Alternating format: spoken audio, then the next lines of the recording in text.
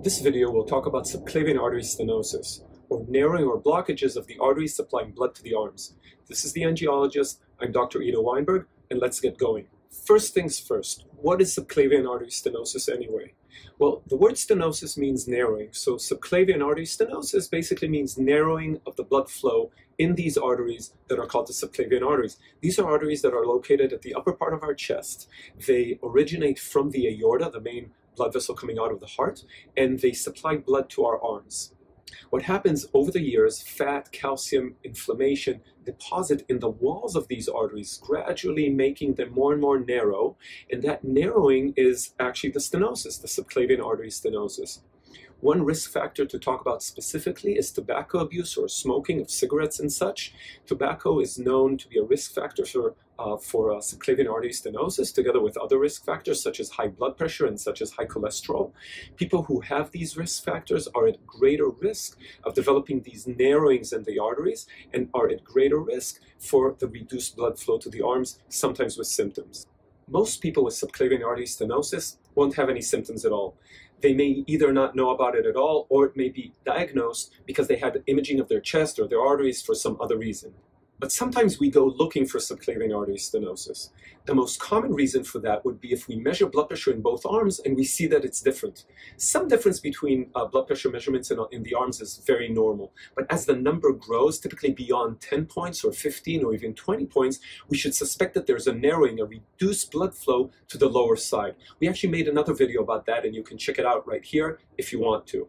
Other ways to suspect it is if the arm starts hurting when you're trying to do something. So when we want to do something, we need more blood supply to the arm. If we work the arm and it asks for more blood and it's not receiving enough blood, it may ache like a sore muscle, and that should make you suspect subclavian artery stenosis. In severe cases, one of the next two things can happen.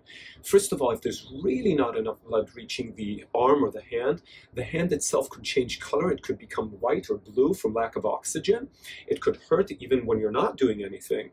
And the second type of severe symptom is when the blood flow to the arm is severely narrowed, so the arm is effectively kind of sucking away blood from the brain. The back part of the brain will not have enough blood, and every time a person tries to use their arms, they may either feel dizzy or in some cases even drop. They could just faint when they're actually trying to use their arms because blood will be sucked away from the brain. The main treatment for subclavian artery stenosis is going to be medicine. The medicine needs to target that plaque I was talking about. So if the cause of the narrowing is plaque, and we want to make sure that the plaque doesn't grow anymore, we should address the plaque. So in order to do that, we need to target the reasons that cause the plaque in the first place. Like I said, smoking is one of the major reasons. So if a person continues to smoke, chances are the narrowing will become worse over time. The second factor we want to address is the fat. As I said, fat also deposits in the plaque, right? So statins, medications such as atorvastatin, also known as Lipitor, or rosuvastatin, also known as Crestor, and others, they target what's called bad cholesterol, or the LDL cholesterol, reducing it, and by that reducing the chance of more plaque accumulating in your artery. If a person has elevated blood pressure, it's important to normalize the blood pressure, but there's an important caveat here, which is you need to use the correct arm to determine if the patient has an elevated blood pressure. So you need to use the higher of the two, not the side with the narrowing, but rather the other side, to determine if the blood pressure is indeed elevated or not. Some people with subclavian artery stenosis are going to require procedures, intervention. Typically, those are going to be those people who have symptoms. People who suffer from arm pain when they're trying to do something, and definitely people who have the more severe symptoms will need invasive therapy. They'll need a procedure to help with the symptoms.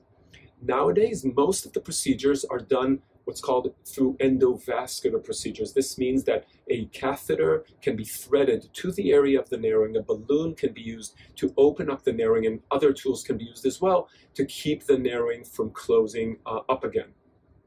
Sometimes that either fails or it just can't be done, and then a surgical bypass is required, where blood is brought from a normal artery to bypass the blockage and supply blood beyond the blockage to the rest of the arm.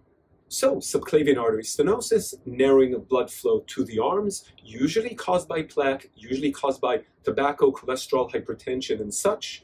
Treatment is usually with medicine, mainly statins, but oftentimes also we need to stop smoking and target high blood pressure. Remember to measure blood pressure in both arms. Some people are going to need procedures. Those people are the ones with the more severe symptoms of tired arms with activity, discoloration of the hand, and or symptoms of lack of blood flow to the brain when they're using their hands. I hope you enjoyed this video. It really helps us when you like and share and comment and subscribe. So please do that, and I hope to see you in the next video.